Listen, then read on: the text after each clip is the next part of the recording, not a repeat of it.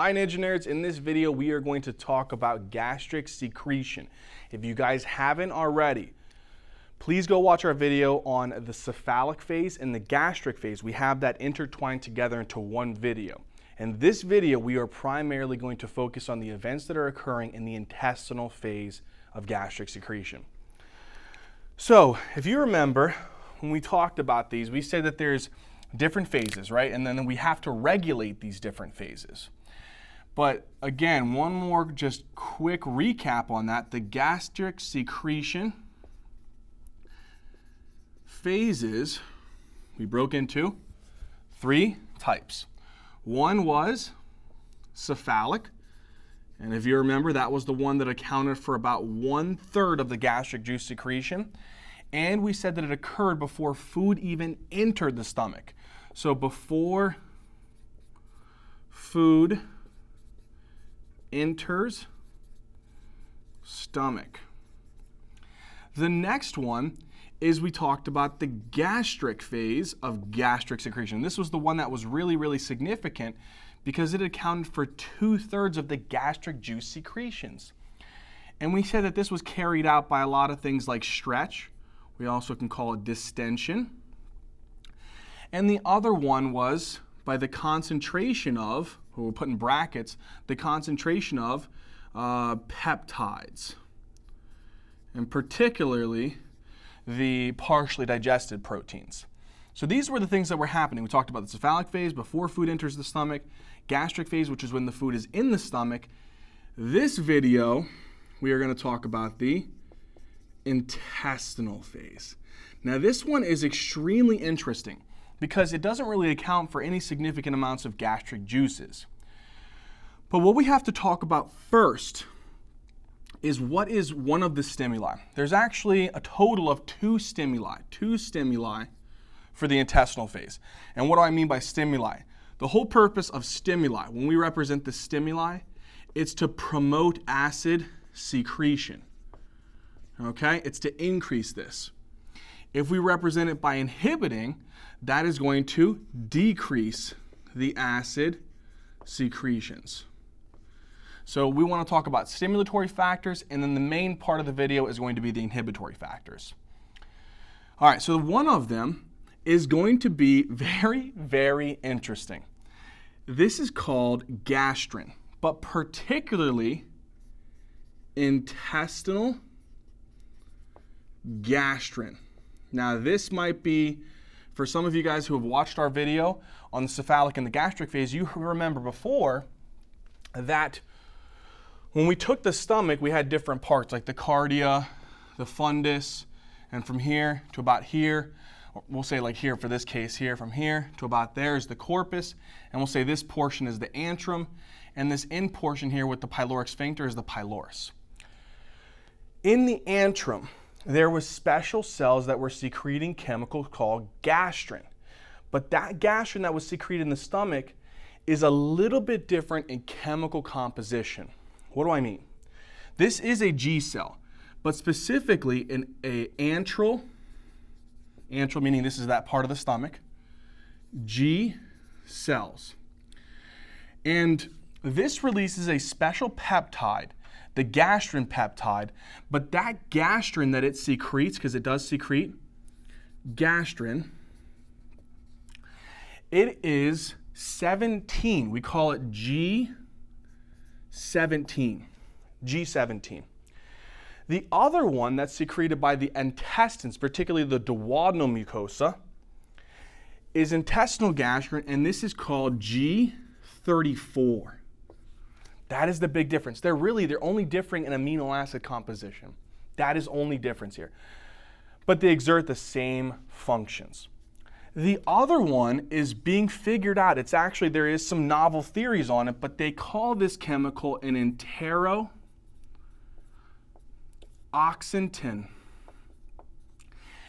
They don't exactly know the name, but they found in research that this chemical, this enteroxantin, has been found to be able to stimulate hydrochloric acid secretion. We'll talk very briefly about that. We'll mainly focus on this one. So let's go ahead and talk about these two factors. So in order for us to understand what these chemicals do, we have to remember that this phase, this intestinal phase, is occurring in the intestines.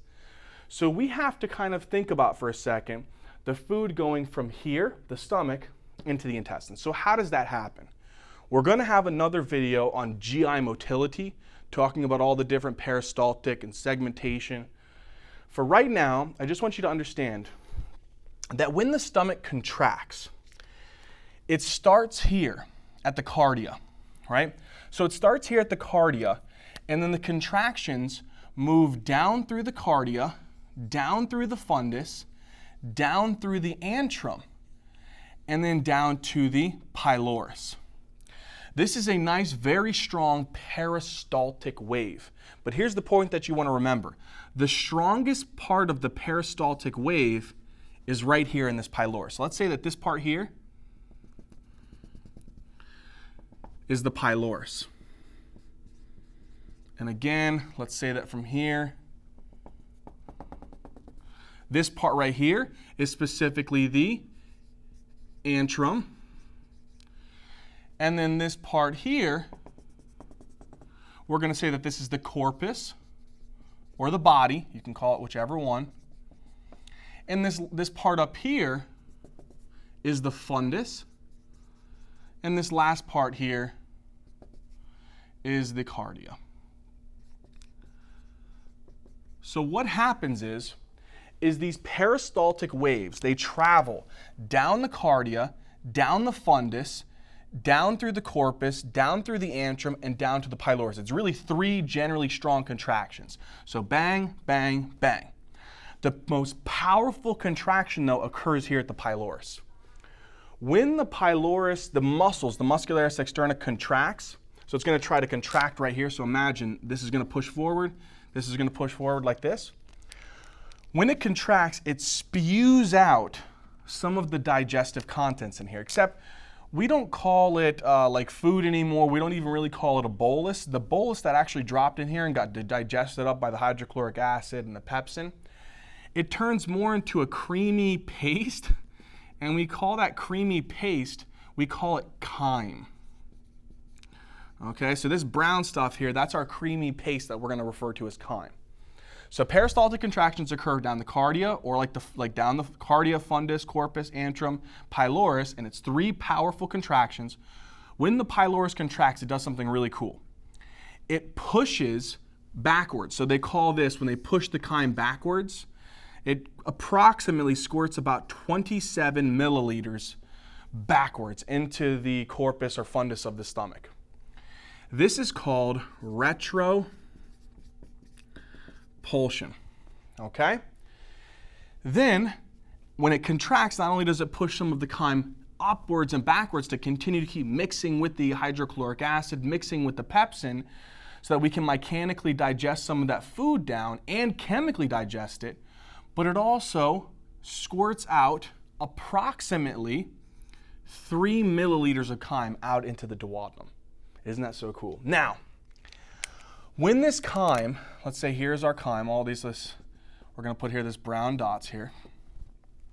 When this chyme gets to the duodenum, there's one specific thing that leads to this stimulation of intestinal gastrin, and that is what we refer to as partially digested proteins.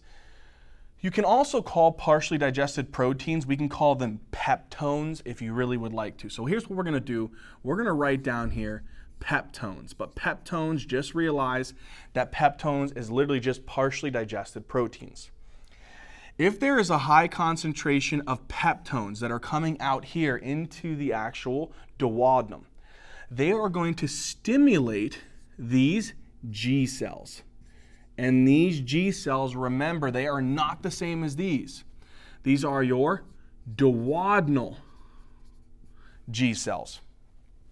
When they're stimulated, they secrete a chemical called gastrin. But remember, this is intestinal gastrin. So I'm going to put here intestinal gastrin, different from the antrogastrin. This intestinal gastrin is going to move through the blood, like a hormone, right? And when it moves through the blood, it's going to get up to this cell here. This cell here, which can be found in all different parts of the stomach, but we're going to say specifically here in the corpus, this is called a parietal cell. So this cell right here is called a parietal cell or oxyntic cell.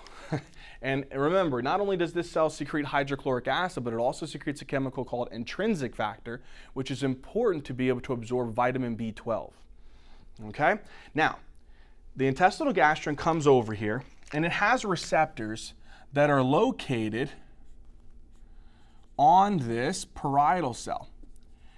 And when it acts on this parietal cell, it can actually stimulate the parietal cell through signaling mechanisms that will then activate that proton pump, that hydrogen potassium ATPase that we talked about in the cephalic and gastric phase. If that is stimulated, what's going to happen is it's going to continue to keep pushing out protons and bringing in potassium.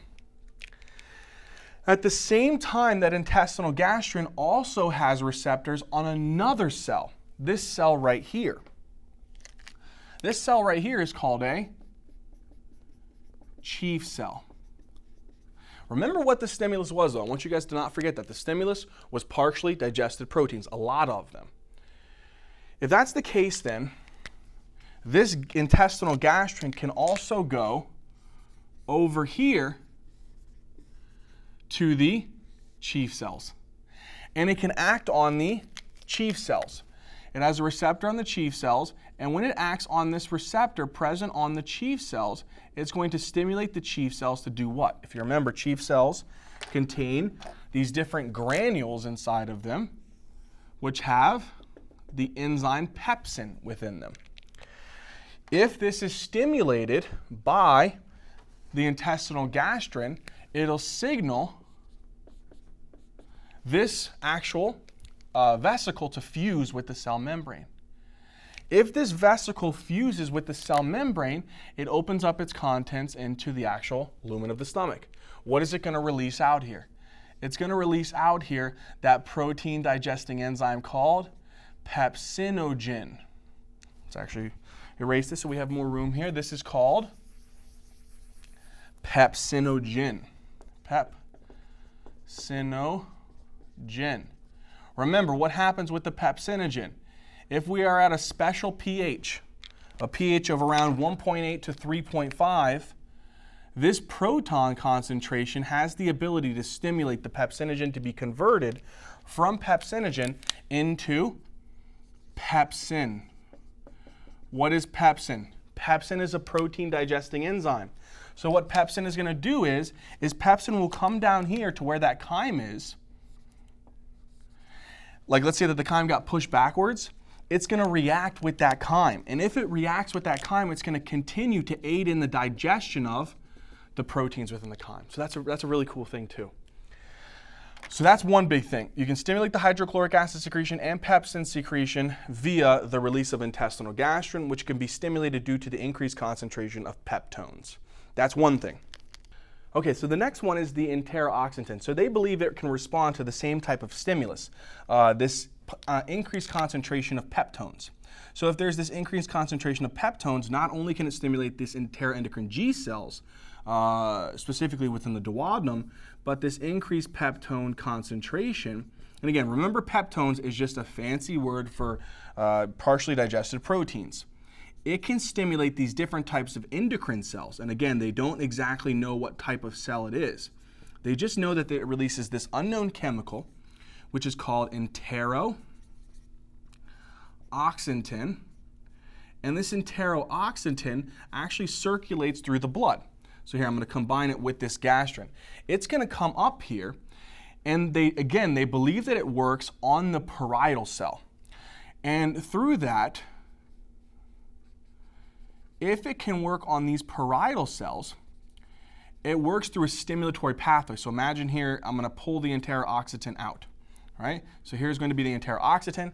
It's going to stimulate a special receptor. That receptor is then going to go and stimulate the parietal cells. The parietal cells will make more hydrochloric acid. And again, the more hydrochloric acid you have to remember this. Pepsin functions best. So let's here, this is pepsinogen. And we're going to convert him into pepsin.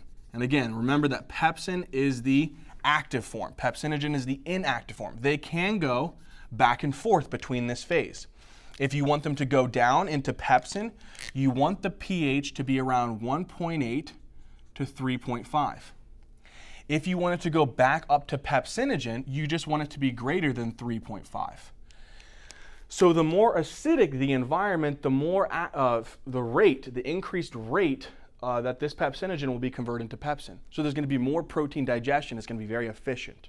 So that's the important thing. But if you get really, really, really acidic, then it actually can inhibit hydrochloric acid secretion and again alter the pepsin production. But just remember that this is the general concept right here.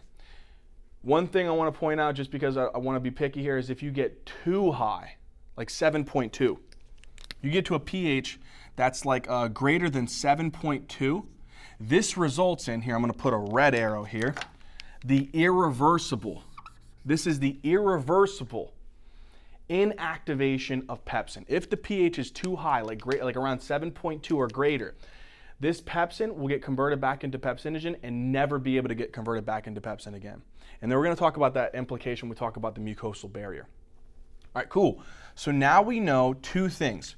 One is the intestinal gastrin and the enteroxytin have the ability to be able to stimulate hydrochloric acid secretion, and intestinal gastrin can stimulate pepsinogen secretion.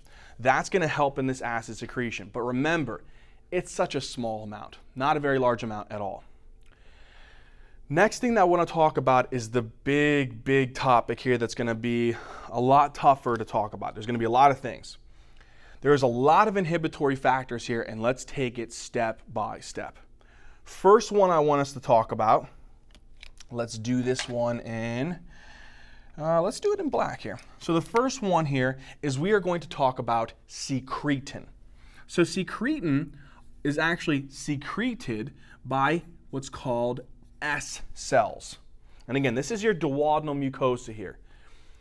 The S cells respond to different constants within the chyme because the chyme can be rich in protons, it can be rich in glucose, which I'll put up with a G, it can be rich with proteins or partially digested proteins.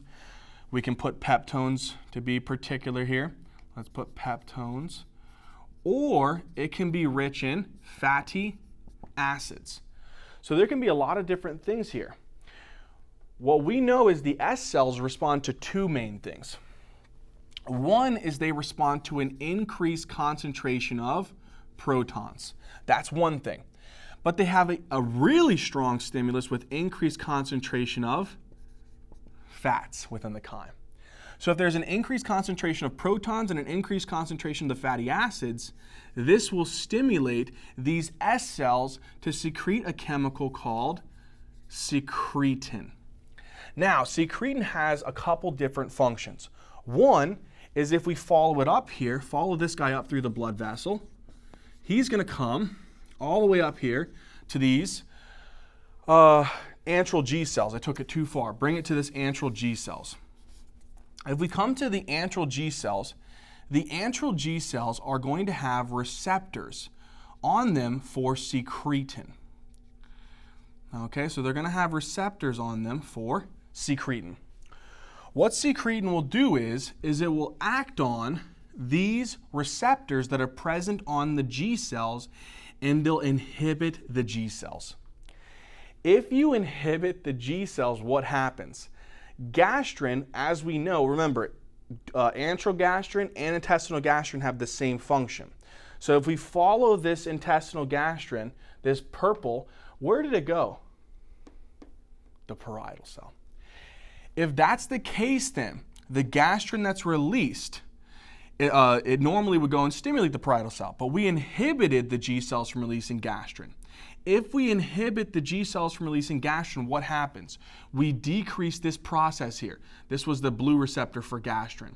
And it was normally stimulatory, but we inhibited its release, so it won't bind here.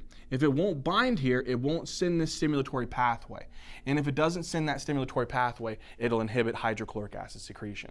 That's one way that we can inhibit the hydrochloric acid secretion.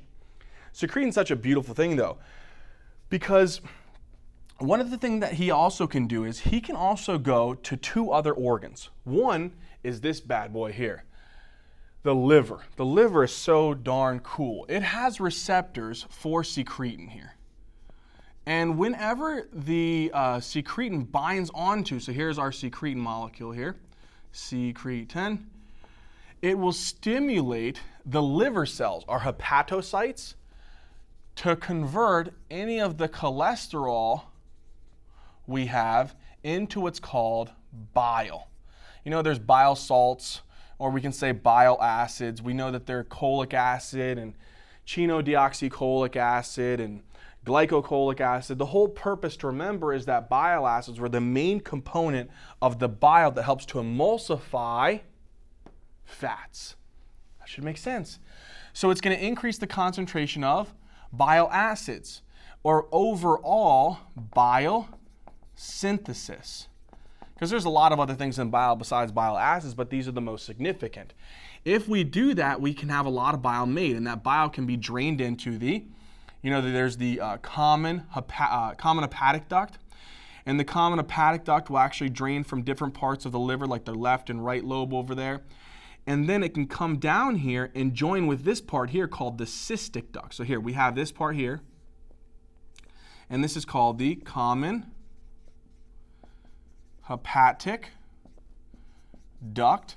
And we'll say that this part right here is the cystic duct, because this right here, this big old fricker, this is called the gallbladder. That's this guy right here. The gallbladder has a duct that drains it called the cystic duct. When the cystic duct and the common hepatic duct fuse, they make this new structure here, and this is called the common bile duct. The bile can flow down through the common hepatic duct, down eventually when it fuses with the cystic duct, down the common bile duct. Then the common bile duct fuses with this big tube right here. This tube right here is called the main pancreatic duct. So it's called the main pancreatic duct. Main pancreatic duct. And when they fuse together, they form what's called the hepatopancreatic ampulla. I'm not writing that out. Okay? I can't. So again, whenever this common bile duct and the main pancreatic duct fuse together, they form like a dilated region here called the hepatopancreatic ampulla. What is important is there's a muscle that's wrapping around that hepatopancreatic ampulla. And that right there is called the sphincter of Oddi, or the hepatopancreatic sphincter. Again, that is this structure right there.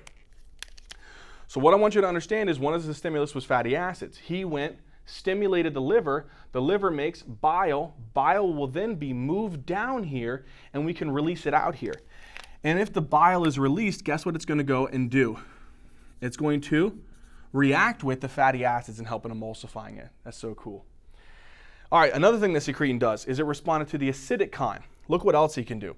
Okay, so if we look at the pancreas here, there's the main pancreatic duct. And then you have these little, these little different ducts right here coming off. These are like our acinar ducts. These purple cells here, they're epithelial cells. And they're really, really cool because what they can do is they can respond to secretin. They have receptors on their membranes that can respond to secretin. If secretin binds onto these ductal epithelial cells, it stimulates them to make a chemical called HCO3 negative, bicarbonate. Bicarbonate is a basic substance. If you secrete a basic substance out here, what is that going to do? It's going to react with the protons, neutralize it. So it makes so much sense, right? Okay, beautiful, beautiful thing there for secretin. So now we know 3 things. Inhibit gastric secretion, stimulate the liver to make bile, and it also can stimulate the ductal epithelial cells to make bicarbonate. One other function, not really significant here, but it also has the ability to stimulate the chief cells to make pepsinogen. Cool, we talked about the S cells. Now we got to go to the next guy. Let's do this one. in orange.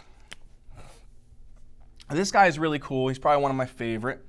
And he's secreted by what's called enteroendocrine eye cells. These eye cells, they are really, really specific to high concentrations of, again, fatty acids, so fatty chyme. They also respond to high concentration of protein digesting products, so partially digested proteins. Again, that would be called peptones. And they can even respond to a little bit of the glucose containing chyme. So they can even respond to chyme rich in glucose, hyperosmolar chyme. But the big ones here is the fatty acids and the peptones, but a little bit of the glucose. These guys can stimulate these enteroendocrine eye cells. The enteroendocrine eye cells release a chemical called CCK. This is cholecystokinin. Okay? Cholecystokinin. Cholecystokinin is a hormone. He can get into the blood. If he gets into the blood, guess where he goes? He goes to the parietal cells. If he goes to the parietal cells, he will have receptors present on the parietal cells. And if he has receptors present on the parietal cells, what he's going to do is he's going to activate this receptor. And by activating this receptor, it'll lead to signaling pathways, mainly G inhibitory pathways, that will inhibit that proton pump. If you inhibit the proton pump, you inhibit the release of hydrochloric acid. Now, that's important because the whole situation here was there was just too much of this hydrochloric acid substances being released here, and we want to try to inhibit that from coming out here. We want to slow that process down, and the reason why is our duodenum needs to prepare, it needs to get ready. So there's a lot of partially digested substances here. We want to slow that acid secretion, and we want to slow the emptying of the stomach contents so that we can start doing some other things to help in the digestion of these substances. What are those things that CCK does? One of the big ones that you got to remember is he accentuates the action of secretin. He enhances it. He potentiates it. So one of the big things here is there is receptors on the liver for cholecystokinin, CCK. When he binds onto this, what he does is he enhances the action of secretin. What did secretin do? It stimulated bile acid synthesis or biosynthesis. What was the bile important for? For the fatty acids. So same thing here, we can bring the bile down because look what else the bile is doing. It's helping right here in the fatty acid emulsification, which will help in the digestion and the absorption. Next thing he does is, because his main stimulus is fatty acids, he comes here to this gallbladder. This gallbladder, he's waiting for a stimulus. And that stimulus is going to be that cholecystokinin.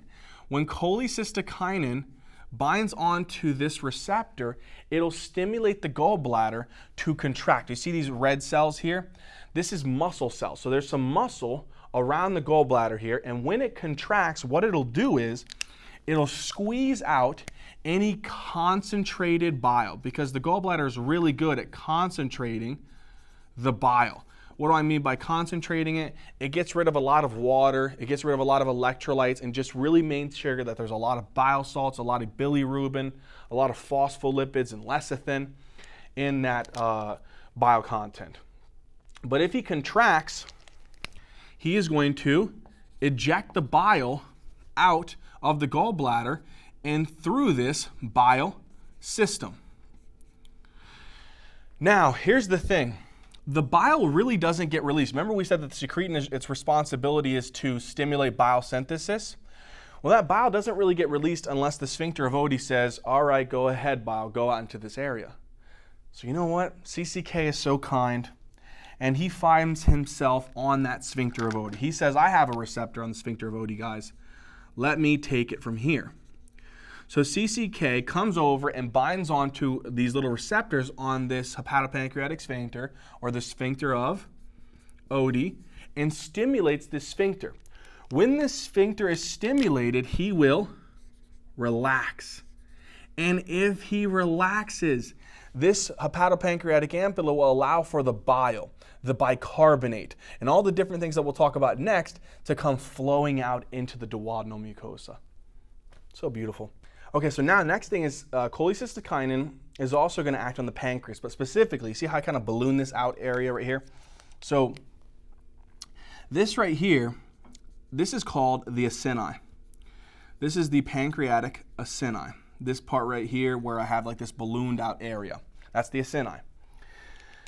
The acini consist of these things called acinar cells, and the acinar cells are really, really concentrated with what's called granules. So if you imagine here, I kind of zoom in on these cells here. Imagine I do that for a second. Here's a acinar cell, and these acinar cells have lots of these vesicles or granules that are rich in different types of digestive enzymes. Some of those digestive enzymes are like pancreatic proteases, and we'll talk about these when we talk about the chemical digestion, absorption of proteins, like trypsin, chymotrypsin, carboxypeptidase. There's other ones which is called pancreatic amylase. There's another one which is actually going to be pancreatic lipase, and then one more which is actually going to be pancreatic nucleases. So we have a whole bunch of these digestive enzymes. Now if you remember, the thing that was stimulating him was fatty acids, peptides, and glucose. Well, look at what we have here. Proteases break down the proteins.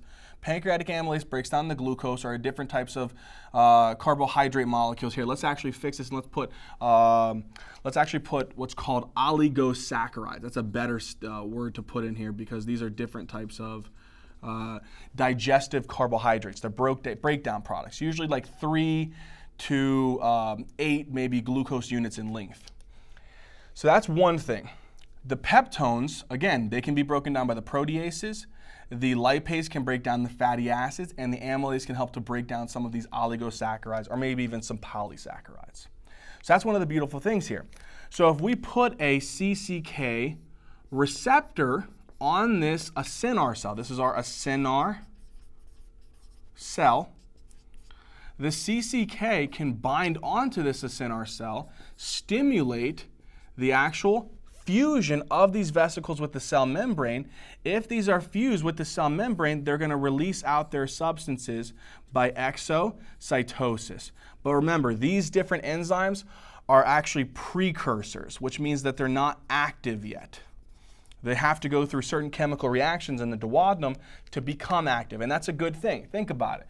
If you start releasing these digestive enzymes out here, they can start reacting with your own epithelial cells of the pancreas, digesting the pancreas. That can happen in pancreatitis. We don't want that. We only want them to become active out here. So that's one big thing there. So we know CCK is also acting here on the acinar cells to stimulate the release of pancreatic proteases, pancreatic nucleases, pancreatic amylases, and pancreatic lipases. So that's what we know. We know it stimulates, potentiates secretin's action, causes gallbladder contractions, relaxes the sphincter of Oddi, and stimulates the pancreatic acinar cells to release pancreatic digestive enzymes. And we said that it also was able to inhibit the parietal cells from making hydrochloric acid. And again, one more reason why I'm telling you that, because that can be confusing, is that you have to remember the stomach has a thick, thick mucosal barrier. And that proton concentration is really, really high in here. If you dump that chyme out with such a high proton concentration out here, you can damage the duodenal lining. And we do not want that. We don't want to have any duodenal ulcers. So that's why it's such a beautiful thing that it only squirts out just a little bit, 3 mL at a time, kind of letting the duodenum taste it, get ready, let it know what's actually going to be the content of this chyme and if they need to make any modifications to it. So it's a beautiful system. So if there is these other cells, they're endocrine cells. And again, we're not going to talk too much about these, but they can respond to distension, which can be coming from like a lot of chyme. So if there is a lot of chyme in the intestines, this can distend the walls and activate these different endocrine cells. So some of these endocrine cells here, let's actually do this one in red. Some of these endocrine cells that can be here, they release 2 different chemicals, and they can release what's called peptide YY, and they can secrete another chemical called neurotensin. And what these chemicals can do is they can also move through the blood. When they move through the blood, again, this would be peptide YY, and I'm going to put NT for neurotensin. These two chemicals here have the ability to act on receptors present on the parietal cell. If they act on these receptors present in the parietal cell, these signals that it's going to send to this proton ATPase is going to be inhibitory. And if it's inhibitory, there will be less hydrochloric acid production, and this less hydrochloric acid production is again going to prevent the excessive release of the actual acidic chyme into the duodenum. One last cell that we have to hit here is going to be, I'm going to put him right here. This is actually going to be called the K cells, the enteroendocrine K cells.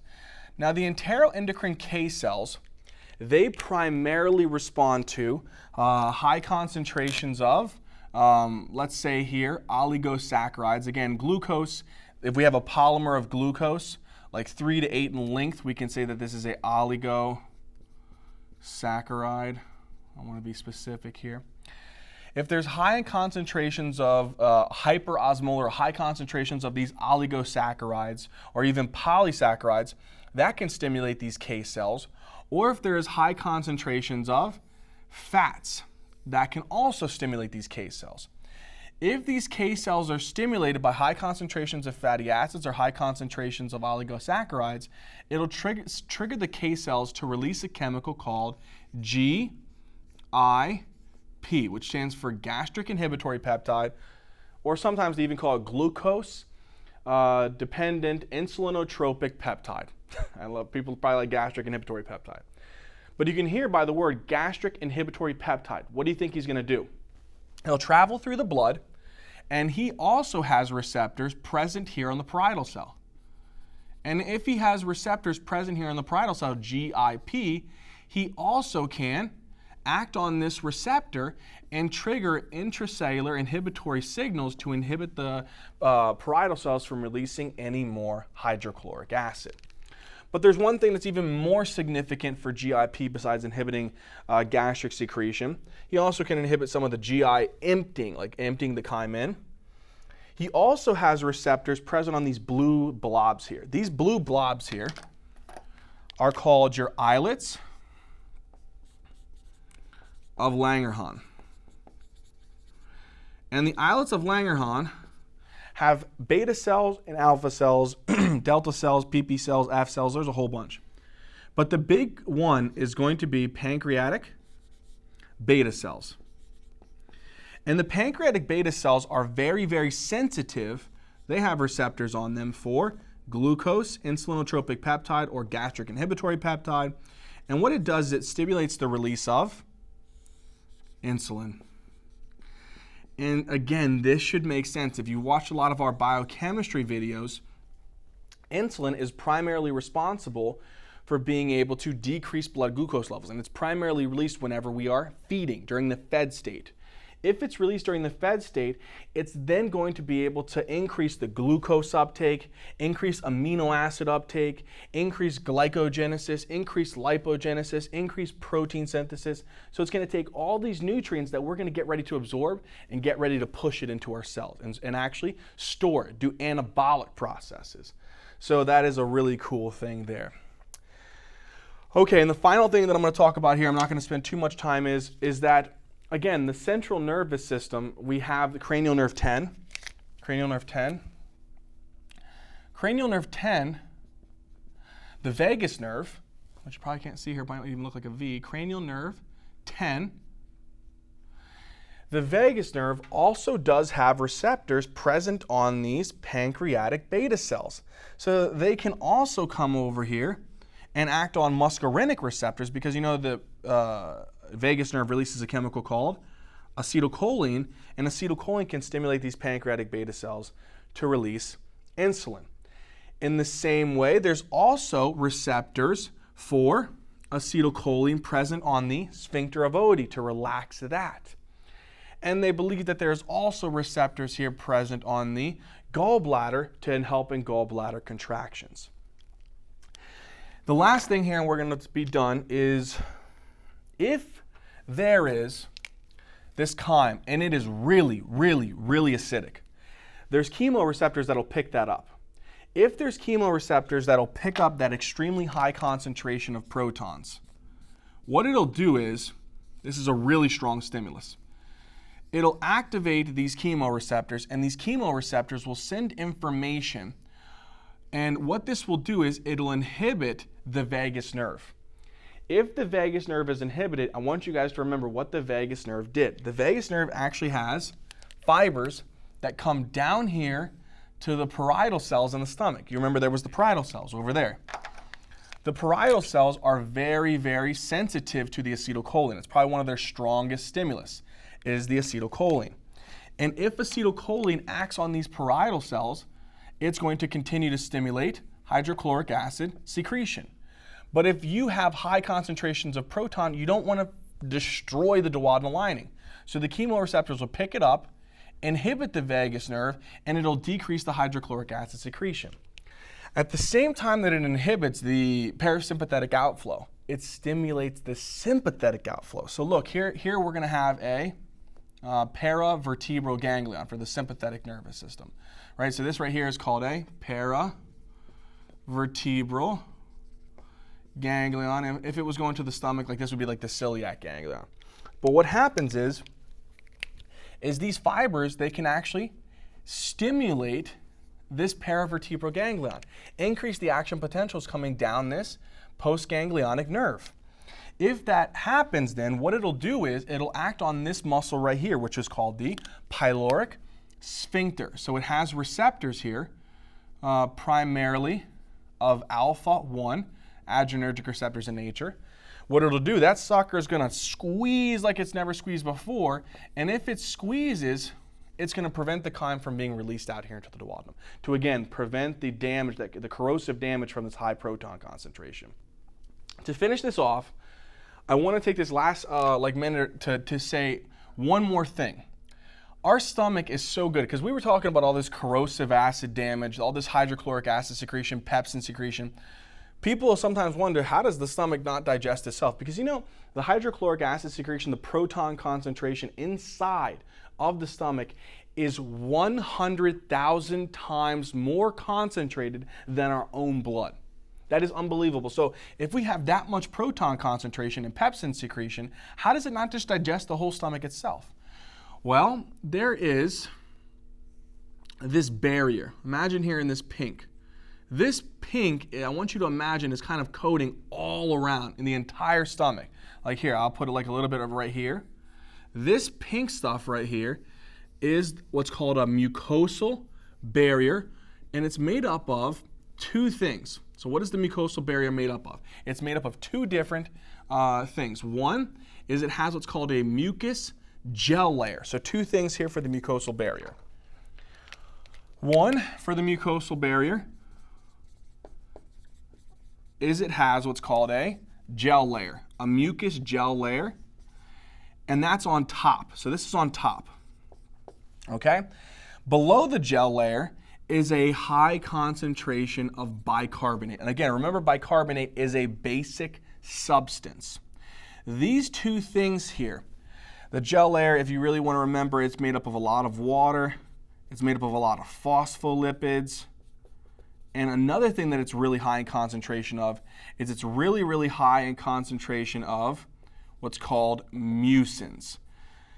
And these glycoproteins are really, really viscous, they're really, really thick, and they help to be able to, again, increase this viscosity, this thick, thick layer. And what it does is it prevents the proton concentration, it prevents the protons from being able to get through here. Next thing is, think about this. This is what's so darn cool. Pepsin, remember we said that it's inhibited at anything greater than 3.5. Well, remember what I told you is at the bottom here, right above these like cells here, these mucosal cells, there is a layer of bicarbonate right here at the bottom. So right next to these mucosal cells, there is a high pH. If by some chance the pepsin secretion starts rising and it tries to be able to move through the gel layer and down here to where the bicarbonate concentration is, it's going to run into something. It's going to run into a lot of bicarbonate. And if there is a lot of bicarbonate here, guess what that bicarbonate is going to do? It's going to inhibit the pepsin and turn it into pepsinogen. Same thing is if one of these protons try to penetrate through. If the protons by some chance penetrate through, guess what we have? Bicarbonate. If they combine with the bicarbonate, what do you think they're going to form? H2CO3. That H2CO3 is going to break down into CO2 and water. And this is sometimes that CO2 can actually be some of the gas that we burp up there too. All right? So that's one of the cool things that I think is just so interesting about this mucosal barrier and about the stomach itself. So much acid, yet it doesn't just digest itself. Such an amazing thing.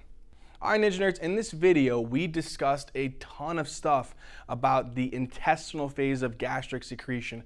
I thank you guys so much for watching these videos, and I know that sometimes they can be longer, and I am sorry for that, but I really hope that you guys gain something from this and it makes sense and it's understandable. And if you guys did like this video, please hit that like button, comment down in the comment section, please subscribe. Also, if you guys get a chance, please go check out our Facebook, our Instagram, and even our Patreon account. All right, Ninja Nerds, as always, until next time.